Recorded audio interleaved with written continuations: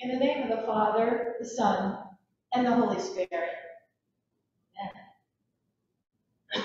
Excuse me. It has been a difficult week for our community. We've lost 3 members of Emmanuel.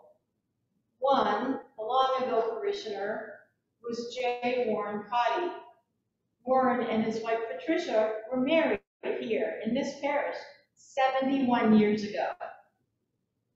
Another longtime parishioner that we've lost was Pat Boutreau. She was a beloved member of the Altar Guild, among other things. And finally, as hopefully most of you know by now, we lost Hugo Harrison, a longtime parishioner and club member at Horizon House, who had formed many friendships here at Emmanuel. I know that many of us are grieving Hugo's sudden and unexpected death. We will pray for all of this soon, but I wanted to put it out there and acknowledge that there is grief in losing 3 parishioners in the same week. The gospel lesson in Luke this morning assures us that as we grieve, we are blessed by God. We are never alone. The passage in Luke is often titled the Sermon on the Plain. It is perhaps a little less known than Matthew's version of the Beatitudes, which we call the Sermon on the Mount. They are similar words, as I said, that are found in the Gospel of Matthew. Now, I've been to that mount in Israel where this scene presumably took place, and I can tell you, it's not much of a mount. It's really more of a hill. Placing this sermon in the context of a plain rather than a mount is significant, though, for a plain implies a level playing ground. Jesus spoke to the crowd, not by looking down on them, but by meeting them face to face. And we know that many in this great multitude of people that came to hear him were not used to that kind of respect. Jesus spoke to assure them that those on the fringe of society could be healed by him and were especially blessed by God. Blessed are you who are poor, who are hungry, who weep, and who are reviled and hated. Transformative words that could change the lives of those people who were used to being scorned or ignored. But while Jesus wanted everyone in the crowd to hear this message, he is also directing this in a very appropriate way to his disciples, as he wanted these truths about God's kingdom to transform them and the way they do their ministry, the way in which they follow him. He looked right at them, we are told, to emphasize the importance of what he had to say. 4 blessings and 4 woes, or warnings. Woe to you who have the riches of life, who don't struggle with hunger or sorrow or lack of respect in society. Woe to you who rest on your laurels and ignore the needs of the rest of the world. There are many different ways, of course, to interpret this passage. Some take a more severe tone than others. In order to be a real Christian, you should give up all of your material things and devote your life to serving the people that are struggling. Some Christians do this, and it is admirable. But most of us live somewhere in the middle of wanting to be comfortable and also wanting to help the poor, the hungry, the grieving, and the hated. Simply put, another way to interpret these words by Jesus is to think of priorities. If you are living a comfortable life with enough of what you need, do you leave it at that? Or do you make a point to share it so that others can also have at least enough?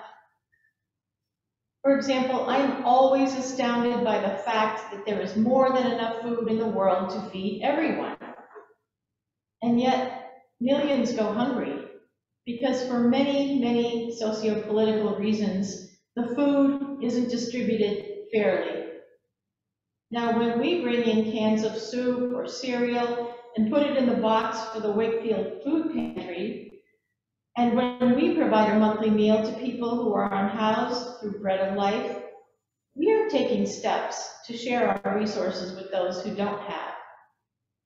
If we have enough food ourselves, then it's not only just a kind thing to do, but it's our duty to think about those who don't. When we comfort those who are grieving by visiting, bringing them meals, taking extra time to help them with their errands, we are being disciples of Christ.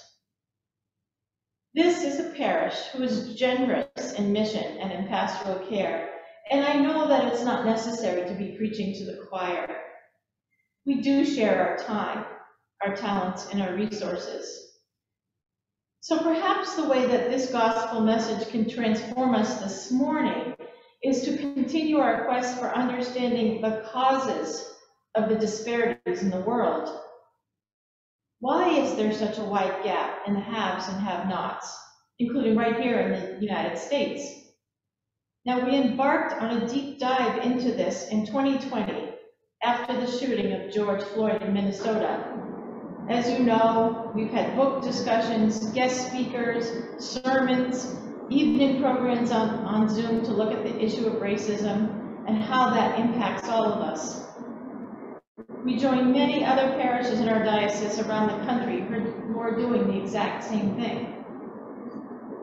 February is Black History Month, and it's a good time to remember that we must keep up this work, the work of understanding, so that we can be even better disciples of Christ.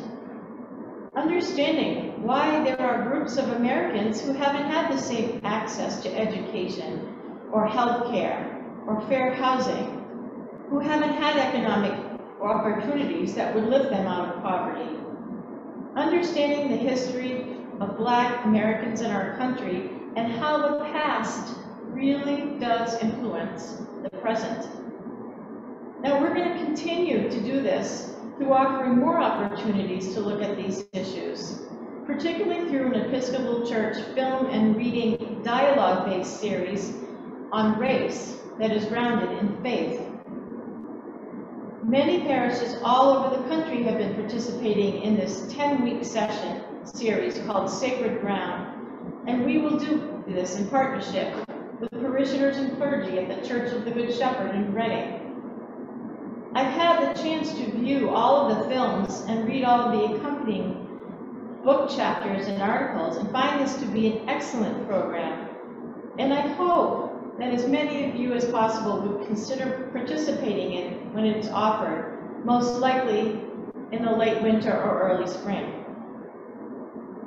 Sacred Ground is not just about studying Black American history. We'll also explore other Americans who have faced discrimination, who are on the edges, so to speak, on the fringes of society. I love this quote about Sacred Ground that is on their website. Sacred Ground holds us as a guiding star of the vision of beloved community, where all people are honored and protected and nurtured as beloved children of God, where we weep at one another's pain and seek one another's flourishing. A beloved community is a world where people are seen and treated as equals, a world where people believe that the truth that God has provided enough food, enough medicine, enough wisdom, enough knowledge to love and address all of the needs of God's world. Raising up people who are oppressed does not make those of us who have more have less. That has been proven time and time again. Restoring justice to God's world raises up all of God's people, you, me, and all of our neighbors. And I think that hits the nail on the head today with today's gospel